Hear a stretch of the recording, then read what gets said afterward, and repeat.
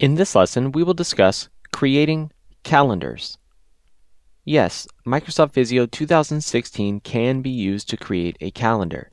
It can be a yearly calendar, a monthly calendar, weekly, daily, or other type of calendar that works for your needs.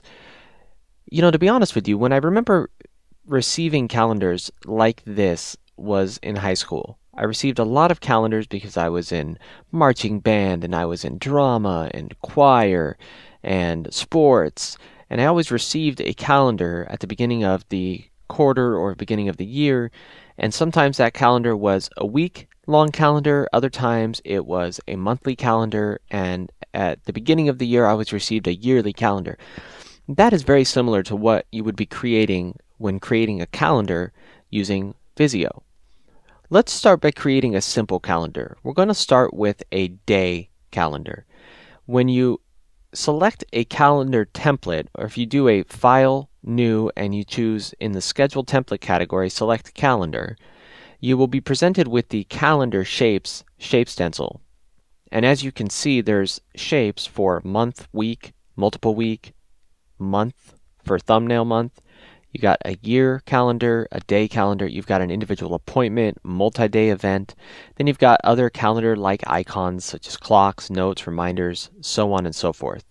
You can see that this shape stencil is filled with lots of great icons for adding in information on specific days for a calendar you're creating.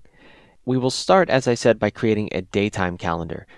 To do so, you would simply drag your day shape onto your calendar. As soon as you drop the shape onto your diagram page, you're presented with the configure window. This configure window allows you to instantly add what date are you indicating that day calendar to be. If you were to choose today, the date would be pre-populated for you in the date field. If you needed to select a different day, you would simply select the drop-down menu, which presents you with a monthly calendar, and you can navigate forward or backward, and then you would select the date of your choosing. You can choose the language. In this case, we'll use English, and you can choose the date format. Do you want the day to be included? In this case, Wednesday, March 16th. You can choose to have 3/16/2016. You can choose to have the European format, 2016-03/16, or various other formats available. For now, we'll stick with the day and date, fully spelled out. And you can see below that Visio shows you an example of what that day would look like. Once you select OK, you'll see instantly, if we zoom in here, the date is listed out as described, Wednesday, March 16th, 2016. And if you wanted to add other shapes onto this specific day, you could do so. You could customize the design of this shape just as you would any other shape. And then here's our completed example, which looks very similar to what we just created.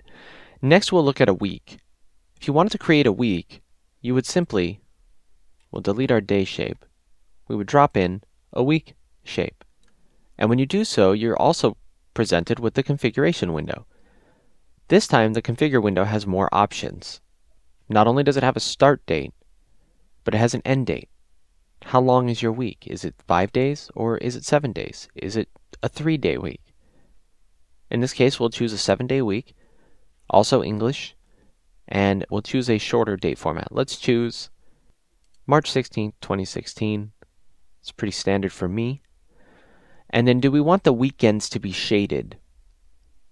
I like to see the weekends shaded. This helps me decipher work days from non-working days.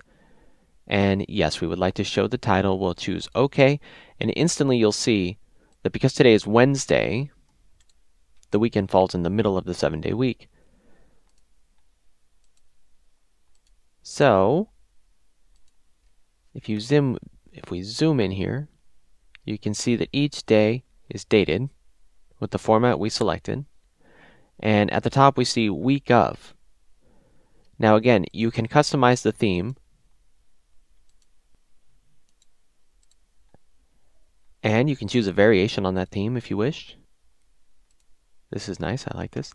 If you identify that, for example, you're going on vacation, like I am, starting Friday, the 18th, you might add that icon there.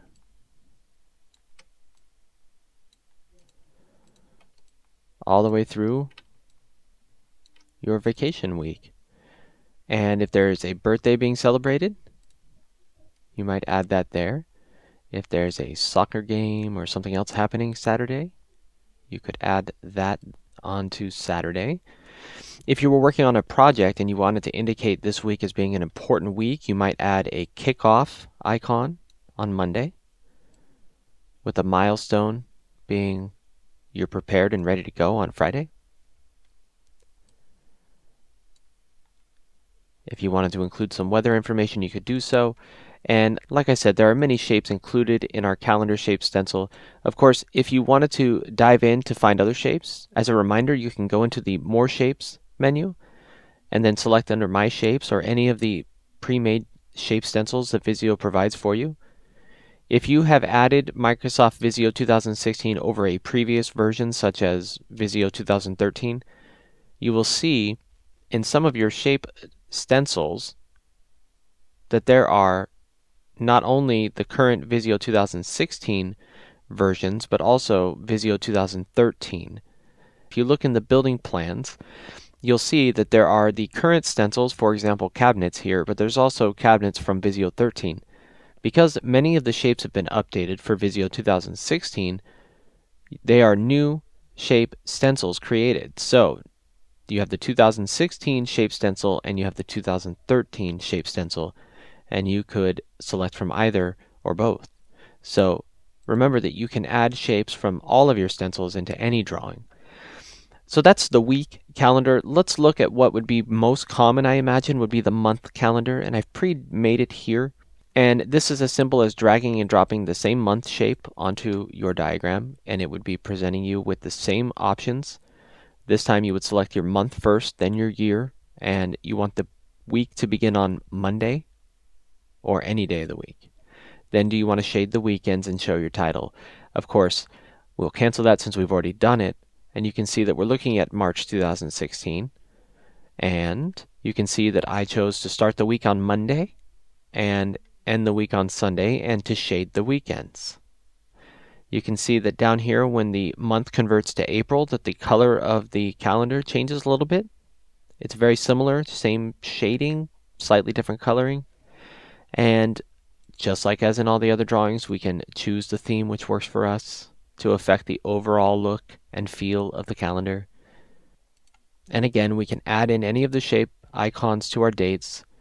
You can change the font if you wanted to on these days. If you wanted to increase the font and make these things a bit more legible, you could do so.